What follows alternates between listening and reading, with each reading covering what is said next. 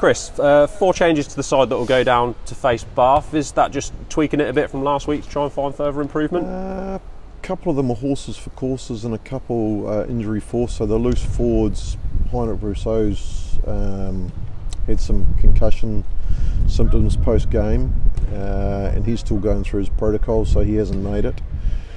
And James Haskell got a little ankle issue and a little back issue that sort of has been grumbling away, so it's an opportunity for Jamie Gibson to get his first start and Mitch Eadie to come onto the bench. So both those guys are keen to take up their opportunity.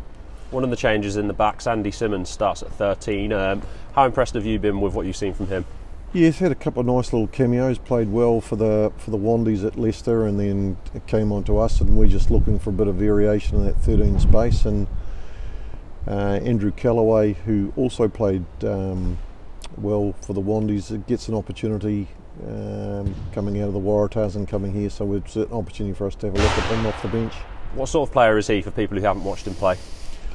I think he still holds the record for the most number of tries in a junior world tournament for Australia.